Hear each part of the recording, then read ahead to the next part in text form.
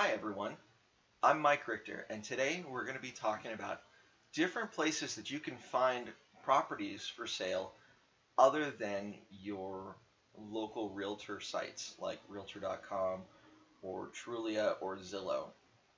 And we're looking for properties that are in distress so that we are more likely to be able to purchase it with more equity already in our pockets. So we're going to be looking at two ways to go about finding property.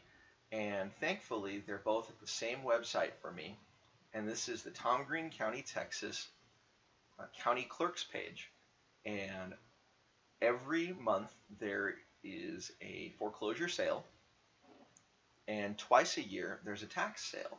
So the foreclosure sale is for properties where the owners are not paying their mortgage and the banks are foreclosing on them. That's one thing. And then the tax sale is where people have delinquent taxes on their property, and over a period of time, the county attempts to collect on the taxes, and if they're unable to, then they repossess the property. So that's something to keep in mind. If you have a property that's entirely paid off, it is entirely possible that you can lose possession of that property by not paying property taxes. So it's one of those things that just never goes away. And I'd personally like to see property taxes go away, but apparently people like having city police and firefighters funded through property taxes. And so that's just the world we live in right now. So on this page, we see two things. We see the tax properties for sale and the trustee sales. So first, let's take a look at the tax properties. So if I were to click that, it would bring up this sheriff's sale.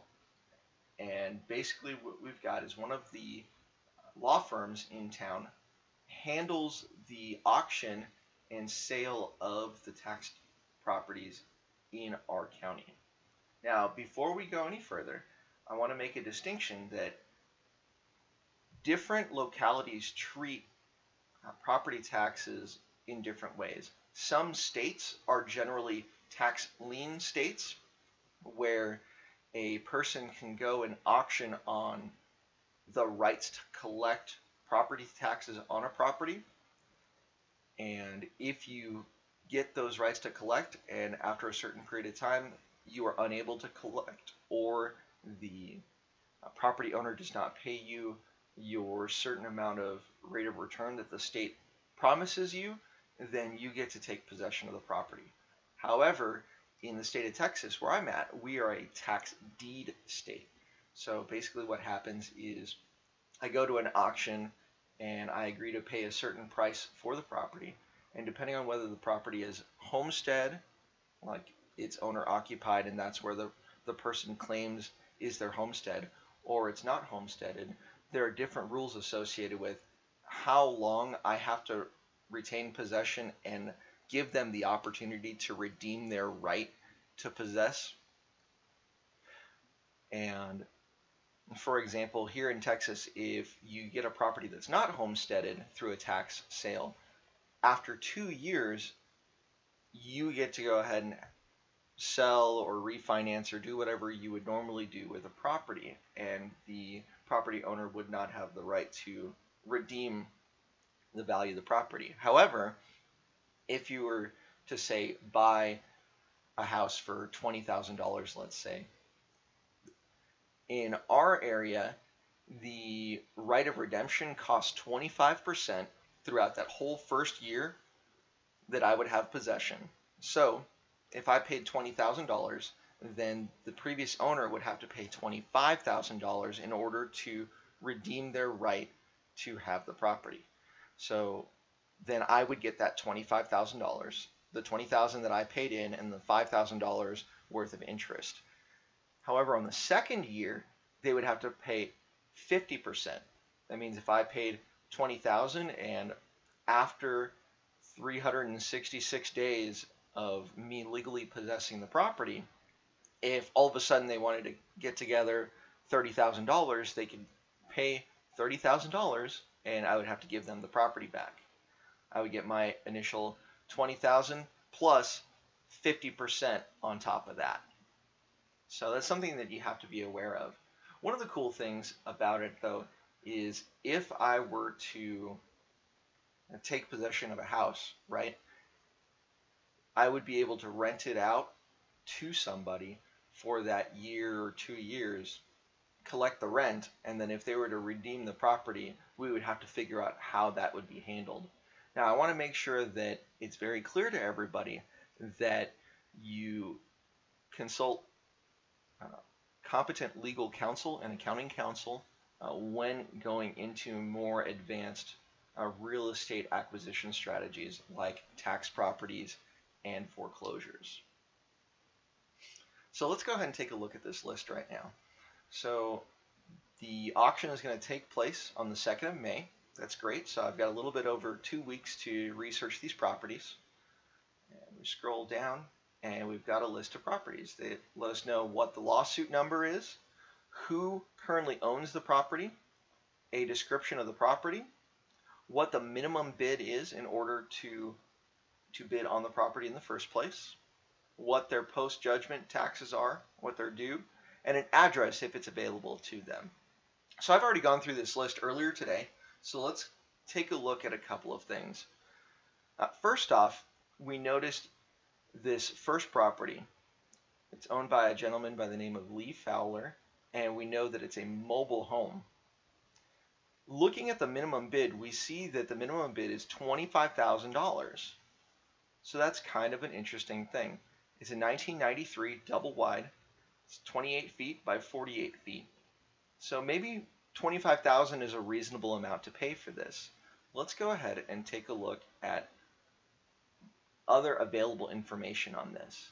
So what I would do is I would go to the Tom Green County Appraisal District and I would search by the name of Fowler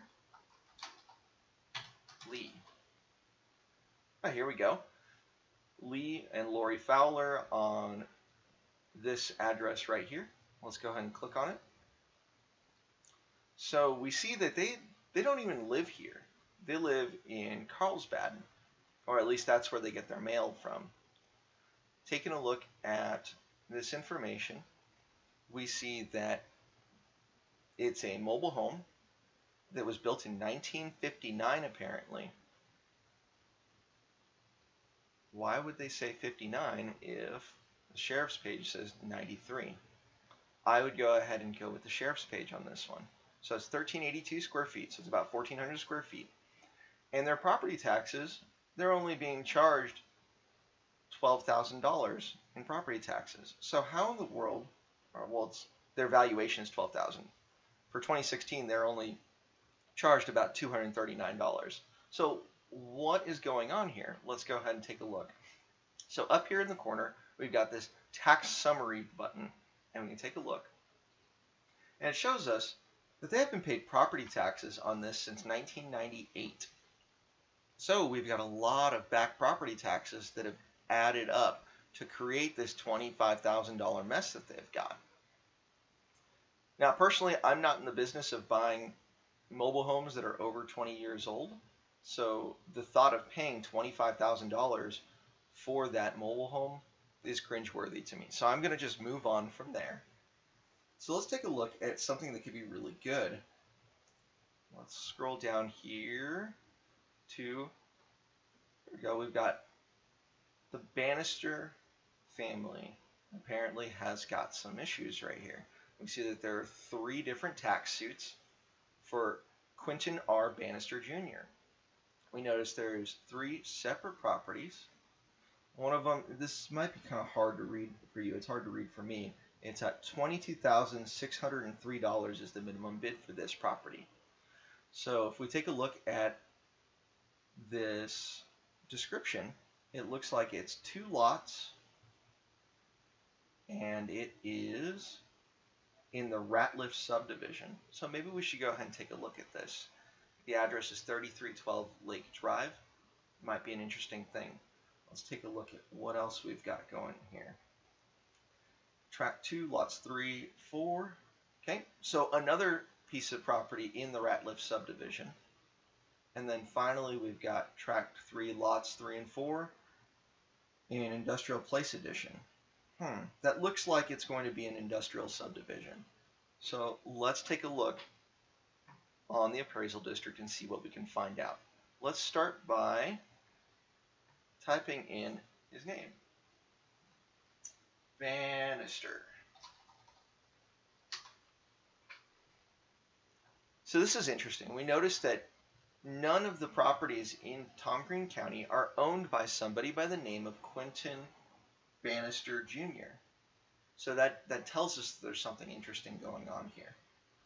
Now let's go back to this page and we'll see if any of them match the address. 405 West 34th Street.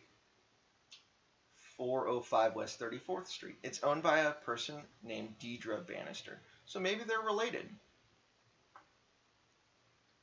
Okay, so we've got Deidre Bannister.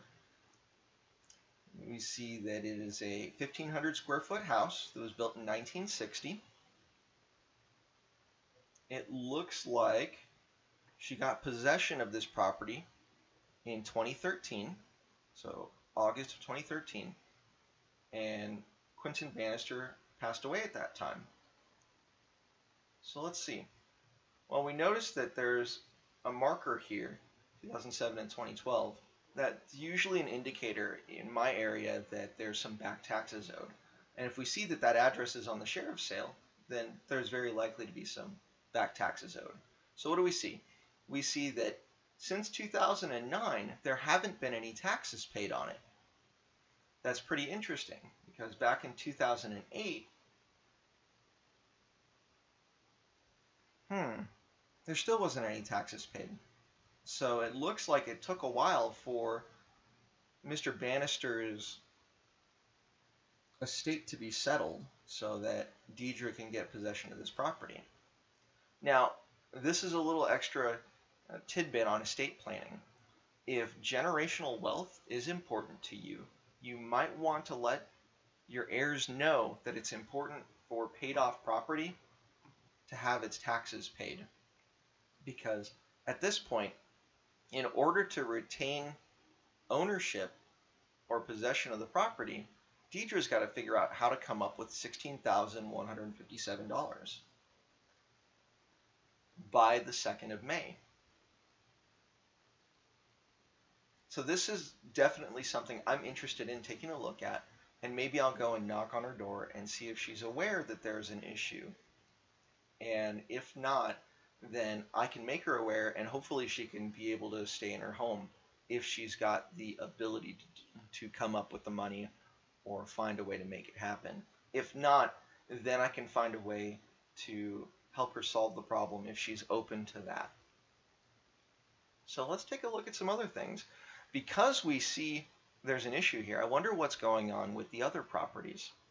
So let's type in, since we know that Quentin is not the titled owner of this property, let's type in the address, 3312 Lake Drive. So we'll return to our search by property address, 3312 Lake Drive. There's a lot of different nomenclatures for it, so I'm just going to type Lake for a nice generic search and find 3312. Okay. Apparently now it's owned by a W.M. Randall Investments, LLC. So let's take a look at the status. So what do we see here? We see that there's an indicator for back taxes owed. That's interesting. We see that the house was built in 1959. Let's see, square footage 2264. And it apparently has a second floor of 1,170 square feet. So it's a fairly large house. So if I'm doing my math right, that's 3,454 square feet. And we also notice that it's got a swimming pool. Taking a look at the deed history on this property, it looks like the original Mr. Bannister purchased it in 1991, and title went from himself to his estate in 2012, and it looks like this W.M. Randall Investments purchased it in 2015. So let's take a look at what's going on here. I've got a deed instrument right here. Maybe we'll look into that later for further research. But that's kind of interesting. We're looking at a nearly 3,500 square foot house with a pool. And let's look at the sheriff's sale. What's the minimum bid on this? $22,603. So this is definitely something I'm going to drive by and take a look at, because I know that it's owned by an investment company and that the minimum bid is only $22,000. Now let's go back and take a look at the tax summary on it. We see that the taxes owed are $41,000, but the actual taxes due are $23,469. And we see that the additional fees are what add up to the $41,000. So let's go ahead and mark that. I'm definitely going to take a look at that. Now, what's an example of an okay property? Let's go ahead and scroll down to this one right here, Carl Ivy. I went ahead and looked this up beforehand. Let's go to search by name, Ivy. Looks like Carl and Mary Ann. So it seems like there was a death in the family, and a Sonia Anderson ended up inheriting the property. And once again, we have the indicator that there's some taxes owed on the property. Let's see. Apparently they still have a homestead exemption, even though presumably Carl is not living there anymore. And we know that Sonia doesn't live there either, because she lives in Sanger, Texas, instead of San Angelo here. So what have we got here? We've got a house that's about 1,250 square feet. It's got an assessment value of $104,000. We see that it was originally purchased by Carl Ivy back in 1995. So it's very likely that it's paid off. It's a house that was built in 1980, so it's a fairly new house. And it's 7481 Duckworth Road. And it looks like it comes with some land. There's a whole acre associated with it. Let's take a look at the tax summary. Okay, so we see that there's some taxes owed, but it does not quite make sense why they're showing up on the sheriff's sale. But we do know that the minimum bid here is $1,689.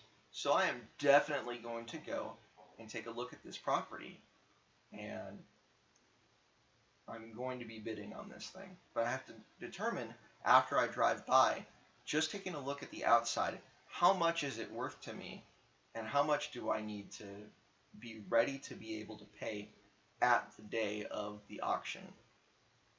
Let's see if there's anything else to share here. On the third page, we also see a trend. We've got two properties owned by Kevin Parks, both on Sierra Trail. Let's look at their descriptions. They're in Orient Ranch Estates, so they're in a more rural area. So I'd imagine that there'd be some land here. How much are the minimum bids? $7,700 and $5,300. So let's take a look. Turn to search. Name Parks. Kevin Parks. There we go. And sure enough, we've got the Sierra Trail deal that shows up. If we look at the legal description, it tells us that we're looking at 5.6 acres on one of the plots and 23.1 acres on the other plot. Now, my family and I are looking to purchase acreage so that we can have an out-of-town country house. So this might be something that I'd be interested in purchasing for me. So let's take a look at the property and see what's there. So it looks like on 7110 Sierra Trail, we've got 2 mobile homes and a storage shed on the property.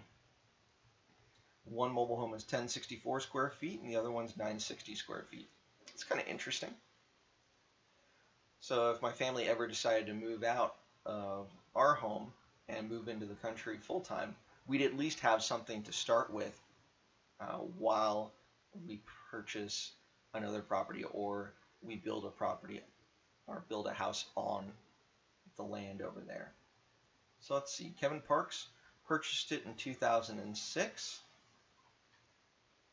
Let's see what our tax summary is. So right now he only owes about $3,300 in taxes. That's kind of interesting. Now let's take a look at his other property.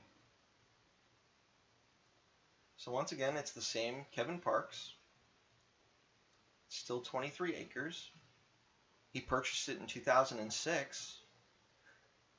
The taxes he owes on this property for 2016 was only $26.17. So there's got to be something interesting going on here. And if we look at the tax valuation, we notice that the land value and the production market value are very different. See, the production market value is $71,770, and their agricultural loss is $70,400. So he's got an ag exemption on this property, which makes his taxes so low. But it looks like on this property, there are no taxes owed. So that's kind of an interesting deal. So it's kind of interesting that there are no taxes owed on this property. So that means that I'm going to have to do more research as far as what the story could be on this. And I may end up just calling Dean and Dean and see if they're willing and able to share what the rest of the story is. But that's definitely a property that I'm interested in, because even if I get just the acreage alone is a pretty interesting deal. Now, let's take a look. We've gone through the entirety of the sheriff's sale. So we talked about tax sales and that. Something important to remember about tax sales is that you need to be able to pay the entirety of your bid amount in cash or in certified or cashier's funds. So you need to have quick money available in order to play in the tax auction game. So one thing that I've got going for me is that I've got substantial equity in the house that I live in, so I can open up a home equity line of credit and be able to tap into that line of credit very quickly to purchase some of these outright if that's what it comes to. In addition, I've got a few investors that are willing to partner with me on things. So if I were to purchase the property, I would give them a good cut of the proceeds. So now that we talked a little bit about tax sales, let's move on back over here to Tom Green County's county clerk's office, and we see these trustee sales. So to view the current list of sales, we click here.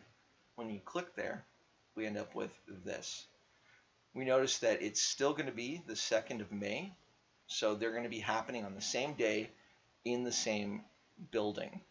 It's kind of interesting because it's just one hallway in a county building, and on two sides of the hallway are both of the different auctions going on at one time. So you need to make sure that you are in place for the right auction at the right time. So we notice that there are 21 properties that are potentially for sale, and on the day of, what's going to end up happening is some of these people are going to pay up what they owe on their mortgage so that they can get up to current, and then they'll be taken off of this list and will be ineligible for auction. On the flip side, if they're unable to, it'll go to auction, and what the starting bid is what is owed on the property. And that starting bid is placed by the bank or the lending institution that has lent the money to the current owners. And from there, you bid up and you gain title to the property after the fact. So let's take a look at a couple of these. So I went through this list earlier today. I wanted to show you a couple of good deals and a couple of bad deals. So let's look at number 7 here. So number 7, very small. Let's go ahead and zoom in on this some. There we go. So right off the bat, we noticed that the deed of trust happened on November 17th of 2014. Now I make a big assumption that almost every single loan that I'm going to be coming up against is a 30-year loan. And since we're just in April of 2017, there hasn't been a long time for Matthew Posey to have gained a whole lot of equity through natural pay down of his loan. We see that his original principal was $178,000. And let's see, he is on Chisholm Trail. So let's take a look at that real quick. Posey Matthew. Right, there we go, 4318 Chisholm Trail. He lives in Midland right now, in what looks like an apartment. So that's an interesting deal. The appraisal district has his assessment at $189,000, whereas the year he purchased it, the assessment was $165,000. So it looks like there may be just a little bit of equity gain. We know that it was built in 2009, and he bought it from the second owner. All right, so let's take a look at this. 4318 Chisholm Trail. 4318 Chisholm Trail, San Angelo. So we can take a look at it on Trulia. Sure, why not?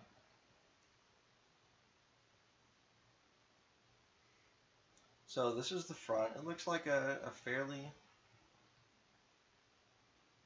decent house. Shows us where it is in relation to the other houses in the area. And it says its approximate value is $161,968, which is far less than we see what his original principal was. Let's see if this one will tell us what he currently owes. Not every deed of trust or notice of acceleration will tell you what's currently owed. But we know that the original principal was $178. One way that we can approximate what they might owe is we can go ahead and look up a amortization calculator. And in our amortization calculator, we can look up the original principal balance is $178,125. $178,125. We'll assume a 30-year term. Now, back in 2014, I was getting close to 4% on owner-occupied residences. So let's go ahead and take a look. So we are about 2 years past when he purchased. So that'll put us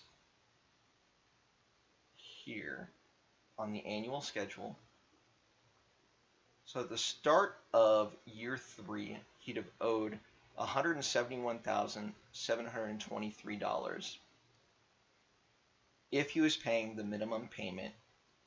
And we know that he's not even paying that because he's being foreclosed on at this point in time. So we notice that Trulia is saying that it's worth only $162,000. Now, I'm not going to believe Trulia, but because of what I know about that area, I know that it's close enough compared to what he owes on the property that I know that there's not enough equity in the property for it to be worth it to me. So the starting bid is going to be something like $171,000, Well, first off, I'm not willing to pay $171,000 on something that may only be worth $162,000. That's just crazy. I would start out with negative equity, and that's not a good thing, especially if you're an investor. So, not every foreclosure property is going to be a good deal. And there's certain indicators that you can see that might show you whether something is a good deal or not. Now, don't get me wrong, just because somebody purchased in 2014 doesn't mean that it's a bad thing. It could be that they put a lot down on the property and they just fell behind on their mortgage payments. And in that case, there may be a deal or an ability to help them to come up with a win-win situation. So let's go back and let's take an example of a good deal. Let's look at number 15. So number 15, let's go ahead and zoom in again. We see that it is a house on 1931 College Hills Boulevard. And the original note was $90,000. And it looks like purchased in 2011. We notice now that the principal balance has only been paid down to $87,687. So on a 30-year mortgage, you are not paying off much principal at all in the first few years. So let's take a look on the appraisal district and see what more we can find out about this. So the name, once again, was Jennifer Martinez. Jennifer and Rios Robert. Yep, that's the one. So this is interesting. The appraised value is $203,000. That's a lot higher than the $90,000 initial mortgage. So this is an indicator that there might be something else going on. Let's really quickly check the tax summary. And we see that there's still some taxes owed on it. Let's go back. 1931 College Hills, homestead exempt. Let's see. So we can see, because of homestead cap loss, that even though the valuation is here at $203,000, they're only being taxed as if the valuation is $110,000, because there's a limit on how much the valuation can go up year over year. We see that the house was built in 1961. It's about 2,400 square feet.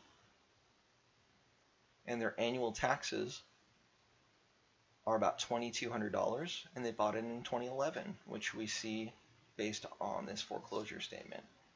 So this is kind of an interesting deal. We see that they originally purchased it for $90,000, and our county appraisal district seems to think that the property value is more than doubled. So let's take a look at this place, 1931 College Hills. 1931 College Hills, San Angelo.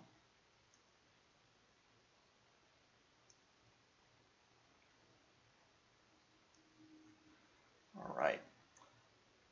So we see Realtor.com estimates its value at $177,000. Looks like it's got an enclosed, what used to be a garage, and has a carport. There are only 12 pictures, I guess, from its previous listing. That's great for us. Let's open this up and see if we can get it a little bit bigger. There we go. Okay, decent little kitchen setup, little bedroom, decent dining room. Okay, good living area with a fireplace. Look at that backyard. I don't see any indicators that there is any, or there are any window units. You notice that there's some issues with the siding. It's on a 1/4 acre lot. a fairly decent lot size. So we see that it's a fairly decent house, and based on their current loan balance, we see that the opening bid on this property is going to be somewhere in the $88,000 price range. And if the property is worth $170,000, then as long as I can get the property at a decent rate, I can either purchase and refinance the property, or I can flip it. I can go ahead and buy it for what I can buy it for and then sell it as soon as possible. But the interesting thing here is that if there is so much equity in the property, that means that the property owners would be able to refinance the property. So it sounds like there's more of a story here than meets the eye. So I'm definitely marking this down as something for me to pay more attention to and for me to do more research on. So let's take a look at one more deal that's not necessarily good or bad. It just doesn't fit my target demographic. So this is going to be instrument 19. So we got Ronnie Dyer and Sabrina Dyer, and their original principal amount was $94,000 back in January of 2014. So it's been 3 years now. So this is interesting. It says surface estate only. Surface estate only. This tells me that there is more to this story. And we have a document number. Let me write this down since I can't copy and paste it off of this PDF. 2014, because it was recorded in the year 2014, 01340. So we'll look that up in a little bit. But let's see what the property is. South half of Tract 63 and south half of Tract 62 in the Red Creek subdivision. So it looks like it's somewhere out in the countryside. So home by owner name Dyer. Let's see. Dyer. Ronnie Dyer. 5 acres, south half of Tract 62 and 63. This is the one. So let's take a look. So we've got acres 5 in the subdivision. Oh, label. Here we go. There is a mobile home on it. It tells us what year and model it is. We see that the land value is approximately $50,000 and improvements of $88,000 for an appraised value of $138,000. It's got a double wide. It's 1680 square feet that we know is a 2013 because it tells us so right here. So it's only a 4-year-old mobile home. Okay, we know that they bought it in 2014. Well, wait a minute, that's interesting. It looks like the Dyer family purchased the property in 2009, and then there was some kind of deed transfer in 2014. And that instrument number is 2014 01338. So you'll notice that in real estate investing, a lot of times it's about detective work ahead of time so that you can see what kind of problems there are to be solved. So now that we have those two deed numbers, where do we go to look those up? Well, we go to our handy dandy Tom Green County Clerk's office. And now that we have the document numbers, the first one was 2014 01340. Let's hit enter and see what we got here. So this is what's being currently foreclosed on. Take a look at the PDF that it spits out.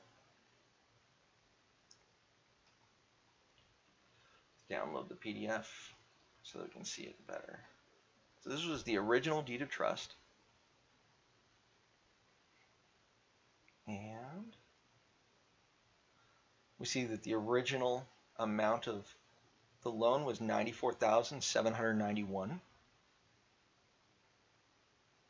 And it was originated on the 29th of January of 2014, that needs to be paid back no later than the 1st of February of 2034, which means it was a 20-year mortgage.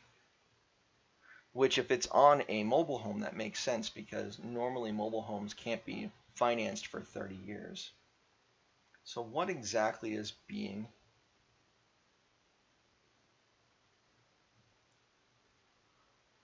mortgaged here? It looks like it's just the manufactured home.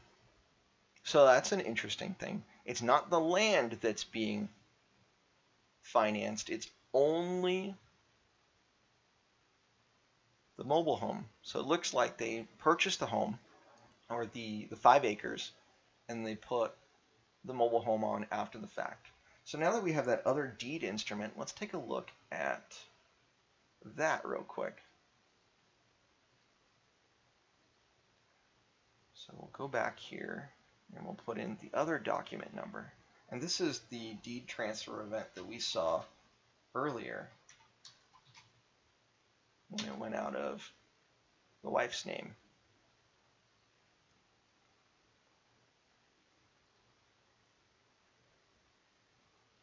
So let's download the PDF so that we can see it more clearly. Well, not what I meant to do. Let's go with that download PDF. So what do we got?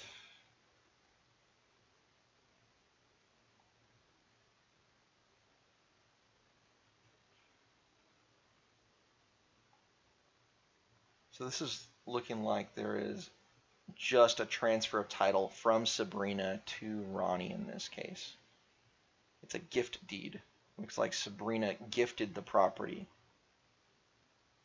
That's interesting. So then let's go back to the information here on the Appraisal District website. And let's look up this instrument here, 676218, and see if we can figure out how the property was purchased in the first place. And that'll give us some more information on what we're looking at. So Cherie Crenshaw had sold it. Hit this download PDF.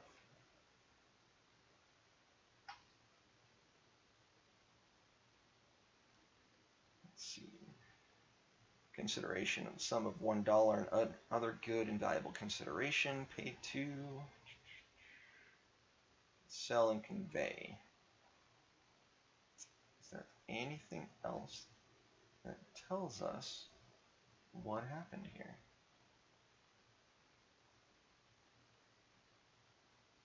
So what we know is that it was just a normal sale. There's no indication that there's a loan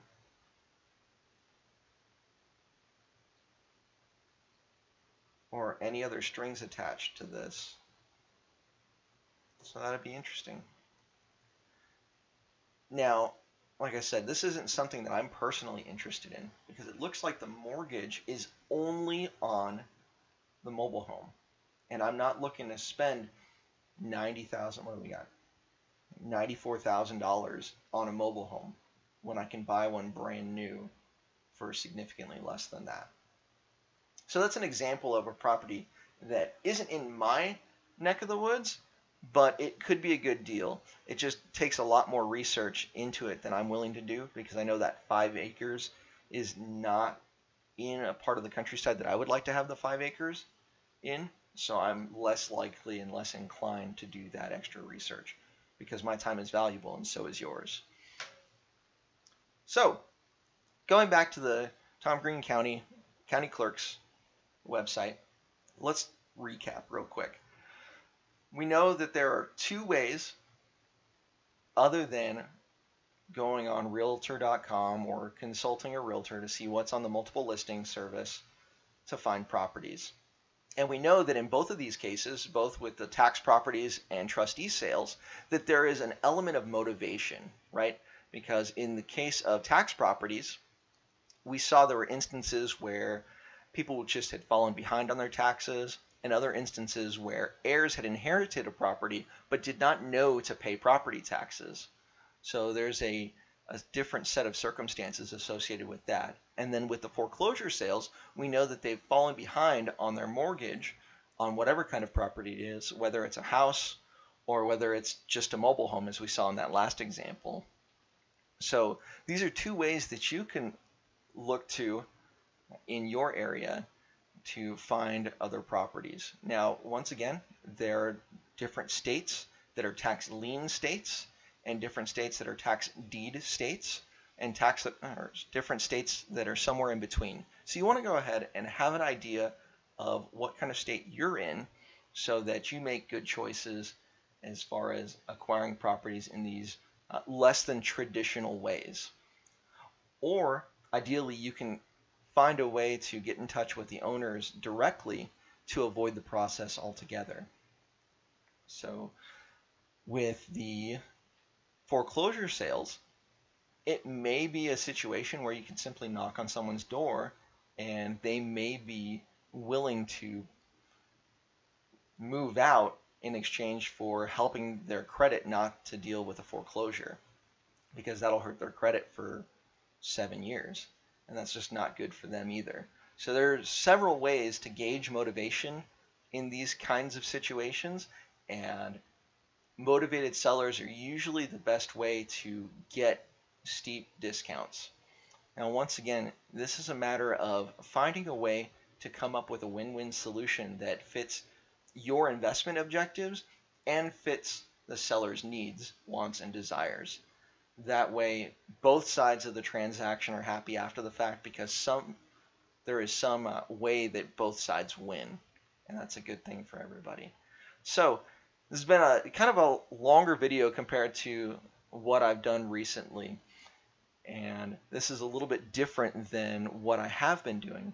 If you'd like the content and you'd like to see more of a step-by-step how I'm going through different processes, make sure to let me know down in the comments section below. And if you like this content, please be sure to give this video a thumbs up. If you'd like to see more, then subscribe, because then you'll get to see my videos as they pop up on a regular basis. Thanks so much for your time. I hope you have a fantastic day.